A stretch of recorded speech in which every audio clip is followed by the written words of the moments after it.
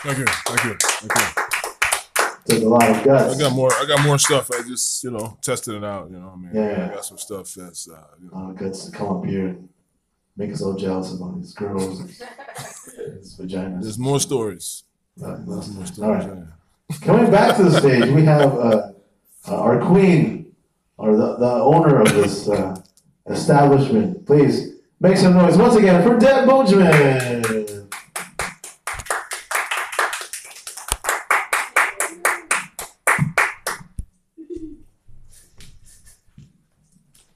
Ian, I hope I don't put you to sleep.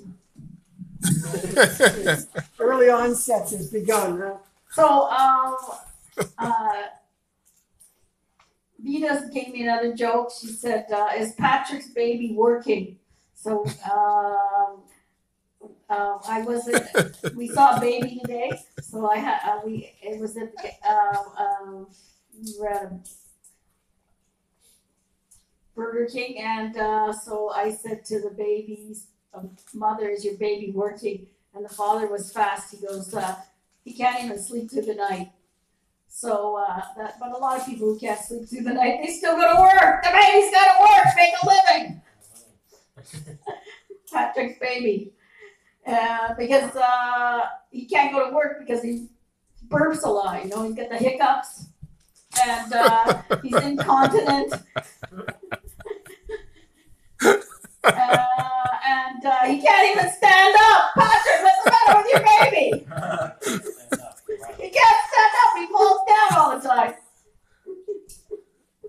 Maybe a bigger commercial. He's like me. I want to fall down. Oh, baby.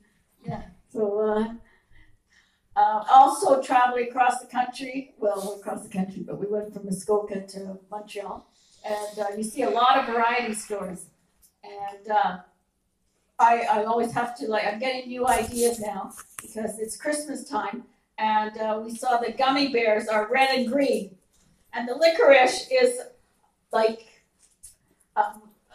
it's like candy canes. They got licorice like candy canes. So these are all good ideas for me for my store. And yeah, we also saw Christmas cards. I got getting ideas for Christmas cards. Actually, I had a comedian, David Shukin. He's Jewish, but he's very good at Christmas cards. So we got to pull those out too. So yeah, it's getting lots of ideas. I saw there's wine in Quebec. Why not some wine in Canada, in Toronto? I mean, in Ontario. Yeah. I can say that this week too in my convenience store, that people are coming for all kinds of things, and they ask for cigarettes. And do you have any Benson Hedges? No. Do you have any Du Mauriers? No. Do you have any John Players? No. What do you have? Yeah. I said, we don't have anything really, so that's too bad. Yeah. Anything you want, we don't have it. And, but that's maybe good because people they don't have to read Ernie's book. Just quit smoking. So yeah, and there's a lot of open mics tonight because we posted today, and there's so many open mics that one guy volunteered to make a schedule of all the different open mics. And guess what? We're not on the schedule. Maybe because I'm so bipolar or tripolar, but at least I know where those voices are coming from. Yeah, so Moshe said, why don't I complain on Toronto stand-up and say something like, what about me? But I can't commit. One of these days I might be committed, but I can't commit. So, yeah, and it was also, I also say that I do this because I don't get invited to do shows, but I did do a few shows. I did tour a bit in my day. I toured to the Winnipeg. I went to the Regal Beagle, but they didn't like the comic that I brought. And his name is Rob Clifford, and they didn't like Rob Clifford, so they didn't want to pay me. So I was guilty by association. And then another time, Famous photographer. yes, I performed at a bar called The Only One. I was the only one that got booed. And another time I performed at a place called, well, we can all go there later, called the Groove Bar, and I got the Streaker Award. So they were flashing my boob. Adrian Sawyer gave me that. Wow. Yeah.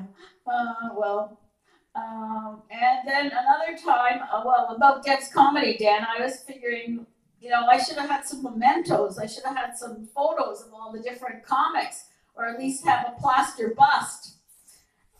But instead we just went bust. But I do have a story. Patrick and I were in Denmark, and Denmark is the most easygoing, laid-back place. And we were in an Italian restaurant, and I was kind of bored, so I just I climbed onto a chair. I took down this Grecian bust, and I broke the nose. But it's okay. It needed a nose job. It was great. We made a movie of it, remember? It was a really good Yeah, movie. we made a little film of that. Yeah. Okay, well, that is my set for now. And I'm going to bring back Ernie. Yes, thank you, Dan.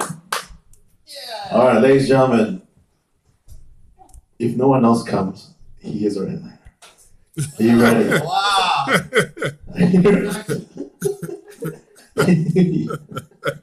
Our first headliner. He's toured all over Richmond Hill. He's here for us tonight. Please make some noise for your headliner, Jason Liu.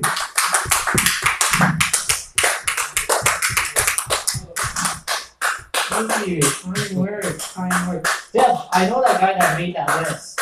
I'll tell him to put you on. Yeah. Because he bases it off that other doc they have in T-Sucks. I'll tell him to put you on. Oh, who's the guy? David Noble. He's like an amateur comedian. Yeah. David who? David Noble. Noble? Noble. Yeah. That was Noble. That's.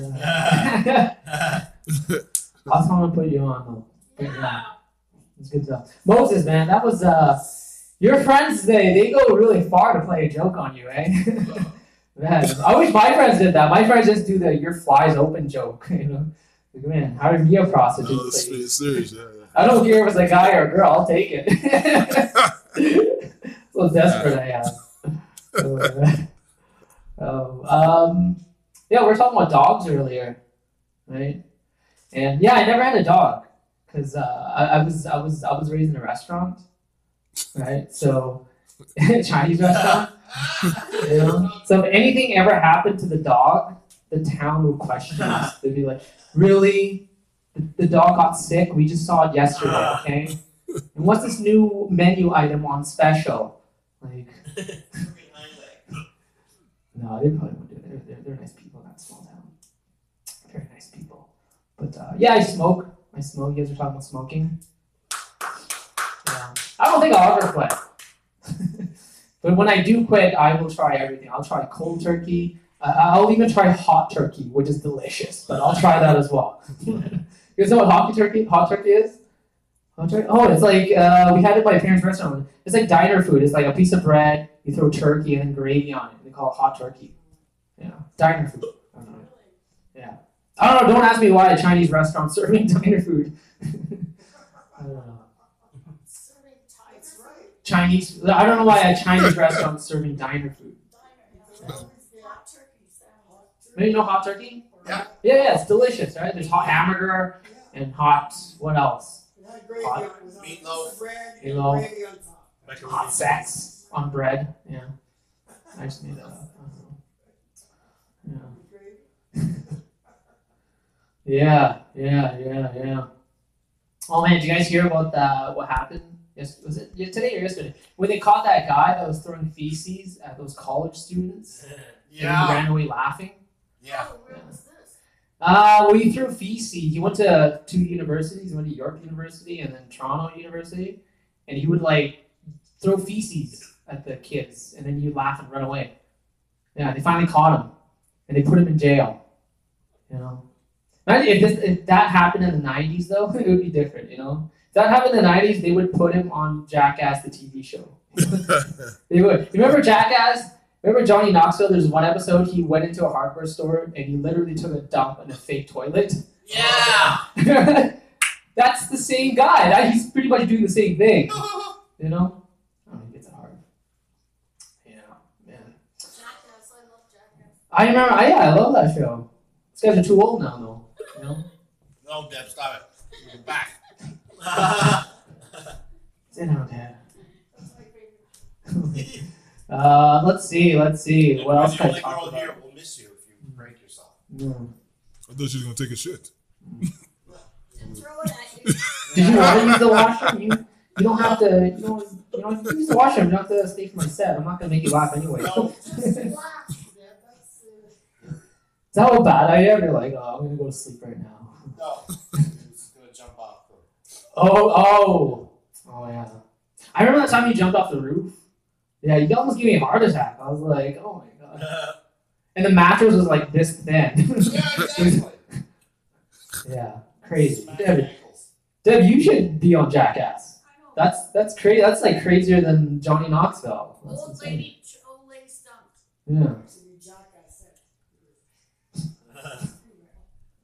Yeah. They don't have any females in Jackass. They're very sexist. Those guys are sexist. Let's see. I've been working on some. Put on a helmet. But yeah, like Brad Pitt. When Brad Pitt was on Jackass, he put that gorilla outfit on. Did they do it? Yeah, he put originally Jackass. What they did was they fake kidnapped Brad Pitt in front of like people in the movie theater. They didn't know that it was a fake kidnapping, and it was funny. But Brad Pitt just got kidnapped, and like no one stopped it too. Like Where was it? In LA? something like that. Yeah. Mhm. Let's see. I've been working on some old stuff and making it better. So I should say this. Let's see. Tell you a little bit about myself, even though you guys know me. Let's see. Growing up, my parents had a family-run Chinese restaurant. Yeah, I had a tough childhood, real tough childhood, man. While other kids were victims of bullying, I was a victim of child labor. Dude. I was, man. Like, forget anti-bullying. I wish my school had an anti-child labor program. Yeah, that's serious. Yeah, when I was young, my parents put me to work at a very young age. You know, I was washing dishes before I learned how to wash myself. How many kids did that? Yeah, when I was a kid, I thought 2-in-1 shampoo was for washing hair and dishes. Nope, it's not. And we lived in the restaurant too. Yeah, we lived in the restaurant. Yeah, it was home. You know, a lot of sweet memories of that place. I remember my mom reading me bedtime stories. My favorite book was The Restaurant Menu. You remember that, man? That's a good book, hey? Oh, man. Yeah, that's all I have. Yeah, I've been working on that. Yeah. Hey, Ian, you said you were in Markham? Yes, my son. He's Oh, yeah. to school in Markham. Interesting. A lot of Asians in Markham. Yeah. A lot. A lot. Sexy age. You got yellow fever over there. You know, I think there's so many Asians in Markham that that white people probably think the Hong Kong protests are in Markham. they probably think it's an intersection, right? Yeah, I'm gonna stay away from Highway 7 and Hong Kong Boulevard. That's all these Asians are fighting over there. But yeah, a lot of Asians. I think Markham has so many Asians that I think eventually the town is going to enforce the one-child policy in Markham. You know, sees a white family moves into Markham. They're like, what? I'm not even Asian. Why do I have to? Come on. Like, no, you're a Markham resident. It applies to everybody.